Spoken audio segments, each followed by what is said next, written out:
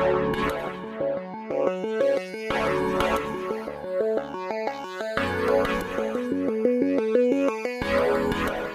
name is Neil Mahapatra. I am a co-founder and executive chairman of Oxford Cannabinoid Technologies, OCT, and also on the webinar today with me is Dr. John Lucas, the CEO of the business, who you will be hearing from shortly. This is our investor presentation, which we are very lucky to take you through tonight. So just beginning with the first page, the summary page.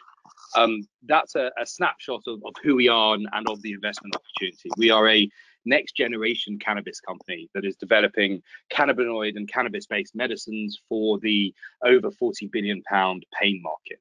We recently raised 16.5 million at IPO, and we think of ourselves as the next GW Pharmaceuticals. And there's a slide very shortly after this that talks about why we think of ourselves as the next GW. GW, I'm sure you know, is a company that was bought for over $7 billion by an American pharmaceutical company about 3 months ago.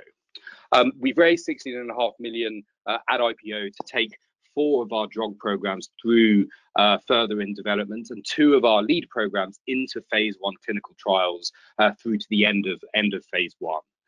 We have a really strong team led by John, and we're one of the unique cannabis companies in London in that we have a FTSE 100 shareholder, Imperial Brands, already in our shareholder base. And finally, just to finish on this slide, we have a series of world-class research partners, in particular the University of Oxford, and there's a slide later on in the deck that talks about our relationship with them and how we developed it.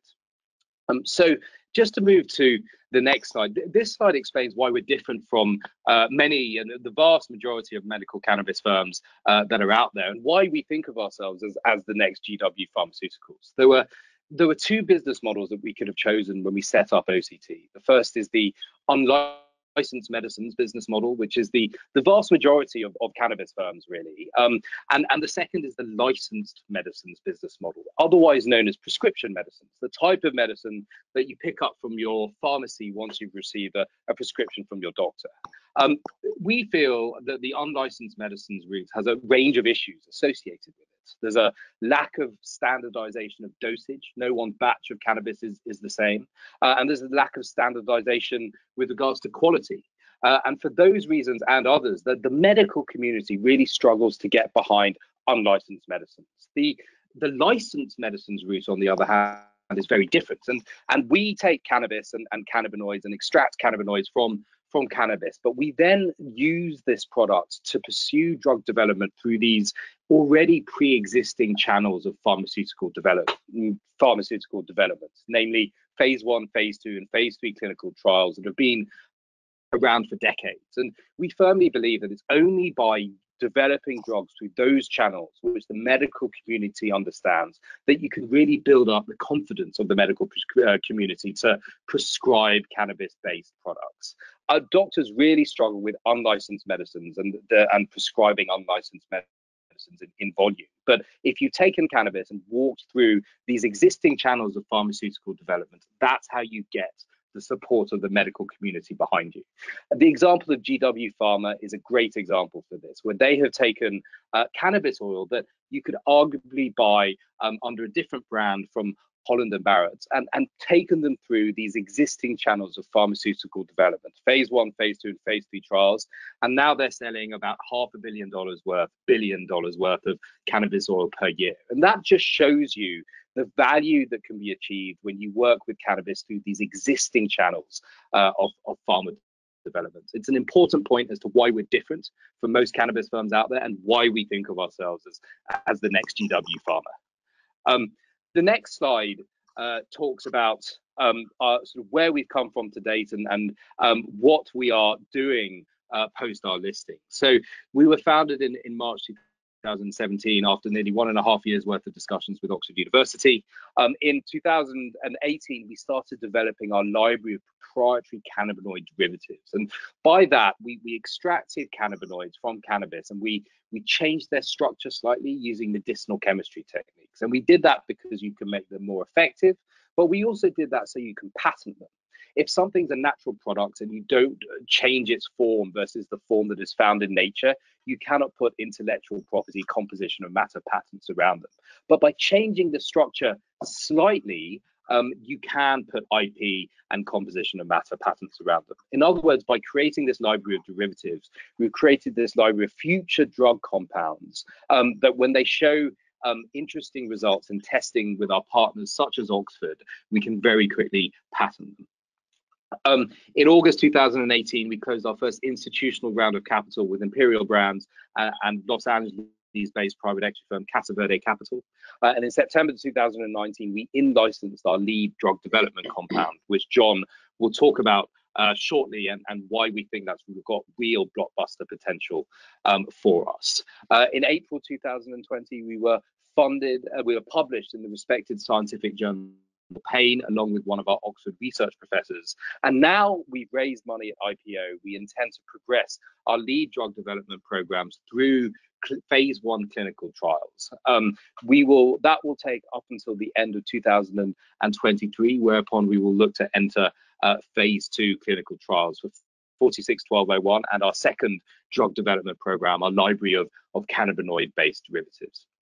And the team to get us there is on the next slide, and it's a really high quality team. I feel very lucky and privileged to work with all of them. They're led by Dr. John Lucas, who you'll hear from shortly. He's as well as being a trained molecular geneticist, he's also a qualified lawyer. And I think when you're working with cannabis and cannabinoids, having appreciation for the legal landscape in which you're operating is really important.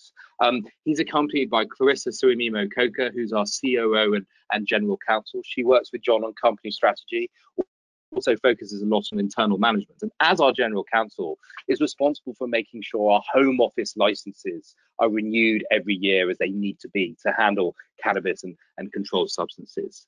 Karen Lowe is our experienced finance director, has sat on the board for many UK PLCs, very well versed in all financial aspects of listed companies. And Dr. Valentino Paravicini is our superstar chief scientific officer, who has over 20 years experience in scientific research and over a decade in large cap pharma, nearly 8 of which was at Glaxo. So it's a really high quality and institutional level team that we think will carry this company forward for the next decade, along with a similarly institutional level board. I won't spend too much time on the left-hand side. I'm on the left, and then the team that I've just described is on the remainder of the left-hand side. On the right-hand side is my co-founder and fellow non-exec, Gavin Sathyanathan. And then Bish Mukherjee is the representative from Imperial Brands. And having a FTSE 100 on our shareholder base and on our board is really giving investors and counterparties comfort that we are a high quality cannabis company and very different from all of the rest. And finally, just to complete the rest of the board is Cheryl Dillon, our independent pharma non-exec, who's had nearly 3 decades of experience working in pharma companies, both in Asia and Europe. And Julie Pomeroy is our independent finance non-exec, who has a range of experience sitting on boards of UK PLC and as CFO of many UK PLC. So that's the board. I won't spend any more time on this. Suffice to say, I think there's a real diversity of experience, which stands the company in really good stead for the next 10 years. I'll hand over to John now, who'll talk about the problem we're trying to solve, how we're doing it, and why that's a massive opportunity for us. John. Thanks, Neil. The problem is the lack of safe and effective drug products for treating chronic and severe pain. And this has led to the use and overuse of opioids for indications where they're not well suited. And this is why we're in the midst of an opioid crisis. 50% of the medical cannabis market is directed to pain or a painful condition, and that tells us that cannabinoids are safe and effective at treating pain. The pie chart in the bottom right shows the total addressable market for cannabinoids, and it's broken down into the types of pain that cannabinoids can treat. This adds up to an over 40 billion market that's growing rapidly. Now, one of the problems with medical cannabis is that doctors in the US can't prescribe it by law, and they're reluctant to recommend it. In the UK, some specialists can prescribe medical cannabis in limited situations, but again, they're reluctant to do so, and for good reason.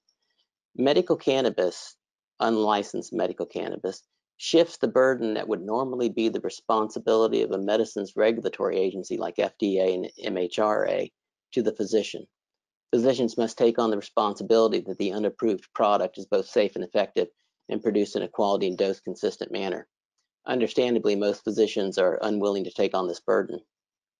This is what medical cannabis is up against, and it's what OCT is using to our advantage. See, we're pushing on an open door. The regulatory agencies fully support our approach. For example, the FDA stated publicly that it is critical that the FDA continues to do what we can to support the science needed to develop new drugs from cannabis. So the opportunity lies before us. And if you believe that cannabinoids are safe and effective at treating pain, then all we have to do at OCT is show it. And we'll show it using randomized controlled clinical trials. Why? Because randomized controlled clinical trials is the only definitive way of demonstrating the drug product is both safe and effective, and it's the only path supported by FDA and other regulatory agencies. And without these trials, FDA is not going to approve a drug product. And without FDA approval, a physician can't prescribe it. And without FDA approval, the drug's not going to be reimbursed. So the key here for OCT is this three-way relationship between the doctor, the patient, and the insurer. And OCT is going to be a part of this by providing assurance to the doctor that the drug products are both safe and effective, and relief to the patient, relief in the form of pain relief, and financial relief in the form of reimbursement by insurers. We developed three types of compounds at OCT. The first are natural phytocannabinoids. The advantage here, safe and effective, long history of use. The disadvantage is lack of patent protection. However, and this is a very important point, unlike medical cannabis, we can obtain market exclusivity by pursuing orphan indications. This is the same approach adopted by GW and other pharmaceutical companies. There's over 6,000 orphan indications, and in return for developing a new medicine for one of these indications, the FDA grants the drug maker 7 years of market exclusivity, and in Europe and Japan, it's 10 years. A second type of compound is where we chemically modify a natural phytocannabinoid to improve its drug-like characteristics. And this is what we call a cannabinoid derivative. And finally, the third type of compound is a cannabinoid mimetic. This compound acts like a highly potent and selective cannabinoid, although it has a very different chemical structure.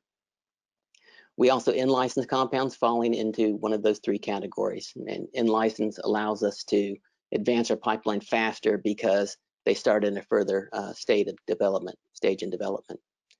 Now, when we formed OCT, we decided to use a virtual model to save on both cost and time to build out. We have several partners, both academic and commercial. The choice of partner depends on the type and stage of research and development. And importantly, OCT owns all rights to IP arising out of research and development for many of our partners. Now, turning to the bottom of the slide, the monetization of our programs. Each time we successfully pass a stage in development, we decrease our risk and increase the value of the program. And the increases in value along these value inflection points, they're nonlinear, but the greatest fold increase is seen in later stage in development. Now, our goal is to directly commercialize our drug products. However, by reaching the later stage value inflection points, we also position the company for an acquisition or high-valued partnership. I'd like to turn it over to now to Neil to discuss our relationship with Oxford University. So this slide very quickly talks about how we developed our relationship with Oxford. The luck was that I read the right subject there for my undergrad degree. I read biology, and when the cannabis market was opening globally in 2015, I went to see my old biology professor with the concept of starting and designing a cannabis research program with Oxford. He was a plant scientist specialist and was open to it and introduced us to various members of the Oxford medical sciences community. That led to nearly 1.5 years worth of discussions with the university and culminated in us signing a research agreement with Oxford for a series of cannabis research projects. We think it's quite a unique agreement.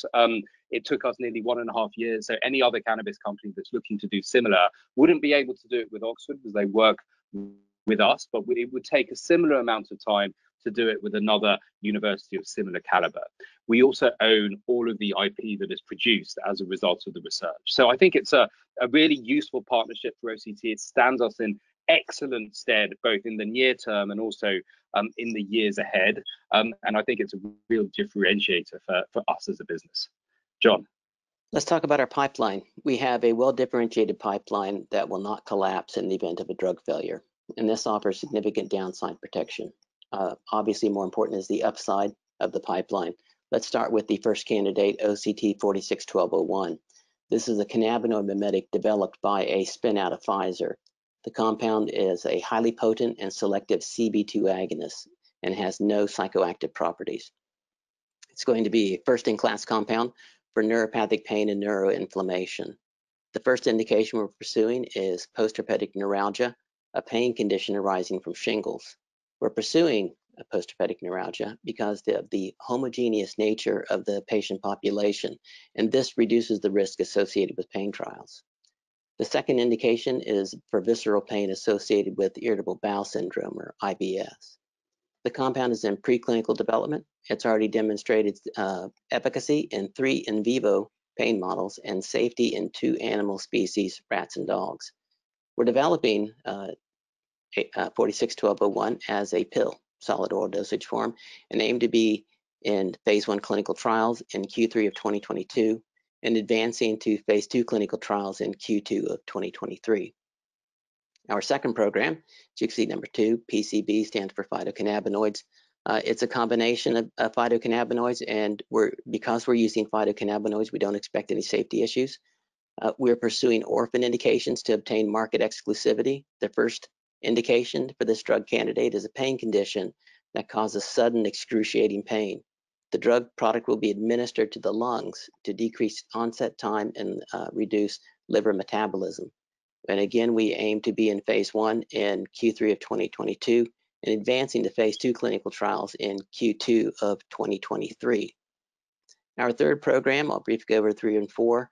Our third program will screen and identify a compound from our proprietary library that is active in neuropathic pain model. And we aim to be ready for preclinical development in Q2, of 2023. And finally, our fourth program is a program that will identify a first-in-class drug candidate targeting, at this point, it's an undisclosed cannabinoid receptor. It's undisclosed for commercial reasons. The drug candidate is going to have broad use in pain, inflammation, epilepsy, and cancer. If we take a look at timelines, we expect our first drug approvals and commercialization to occur in 2027, and this will be followed soon thereafter by subsequent approvals. A key synergy of our product strategy is that we select drug candidates that can be repurposed across multiple indications. This adds significant value to the drug candidate because by doing so, you do not have to repeat the early stages in development for the subsequent indications. We also have a timeline for news flow. We'll be making regular announcements to the market to update investors on the status of our program. The total addressable market is made up of those pain segments that cannabinoids can address, as shown on slide 9, that I showed earlier. Initially, we're pursuing 2 of these segments, neuropathic pain and visceral pain, which make up the serviceable available market. The serviceable obtainable market refers to those indications that we're pursuing currently. The 1.55 billion SOM represents only 2 of the candidates and 3 indications. We're being conservative with that. This number will increase, obviously, as we add new indications and new drug candidates. I'll end this presentation with a question for you. The next time you take a medicine or you administer one to your child or loved one, I want you to ask yourself, do I care whether this has gone through the rigors of clinical testing and is regulated by a medicines regulatory agency like MHRA? Your answer will explain why OCT is here. Neil and I hope that you've enjoyed this presentation.